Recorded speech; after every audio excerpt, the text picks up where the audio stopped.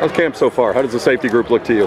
Good. I mean, there's been a lot of moving parts, just typical camp stuff. You go 11 out of 12, whatever it's 12 out of 14 day. I mean, just some guys here and there, which is great because you get to move guys around, which is seasoned because safeties play special teams and do everything else. So it's been good. We have more depth, I think, across the board, safety room and other spots that I think we'll have a chance. Like the group, but until we play, we'll see.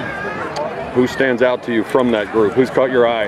Yeah, I mean, we've moved Denbow back there, which we all know Denbow. So I mean, it's silly, but I mean, there's guys. I mean, Nicobia, the new Isaiah coming in. I mean, he's been all that we thought when he's gone. There's through stuff. He'll be fine, but just and then Roderick and Chase have both taken a step up from last year.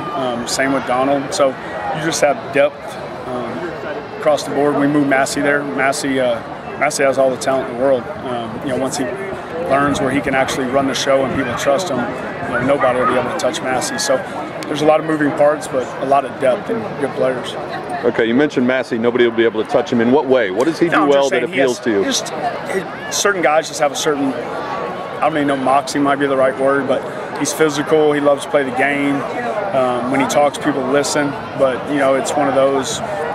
Before anybody's going to listen to you command a defense, you got to be able to command it, and that's the next step. And it takes time, and he's trying. But once he gets that, when I say nobody will touch him, I mean the sky's the limit with him. I mean, he's physical. He runs a 10-4. He loves to play the game. He can run. I don't know what he couldn't do once he just knows what he's doing every play to every set. You mentioned Trevor Denbow, who's gone safety to linebacker, back to safety, back to linebacker ever since he's been here.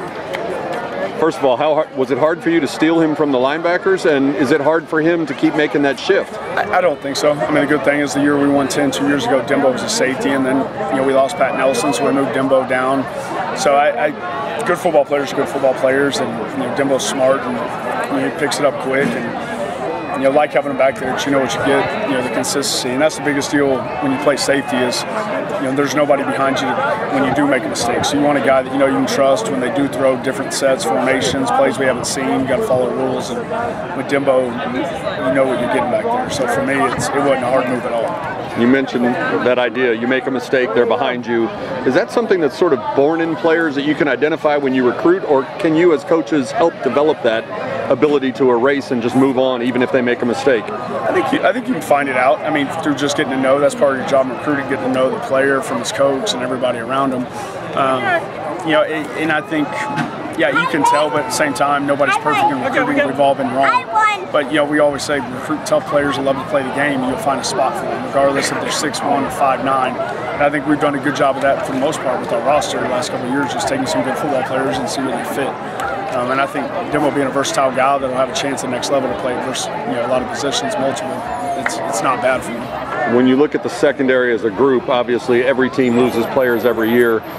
You guys lost a veteran corner in Brandon Stevens, who's now with the Ravens. And when you lose some experience at corner, do your safeties now have to help more with receivers? Yeah, I would say generally yes. I think just with the new system with Coach Levitt coming in, that it's a new system for everybody where we all got to learn. And I think just we keep adding depth and talent to the roster. So I think guys fill in, and I mean obviously Brandon Stevens is a huge piece to refill, but that's what good teams do, good programs do. They, I don't want to use the whole reload deal, but they find a way to fit somebody in there. And if you're a good program, you should be a good team the next year, and that's what we're hoping to do, if that makes any sense.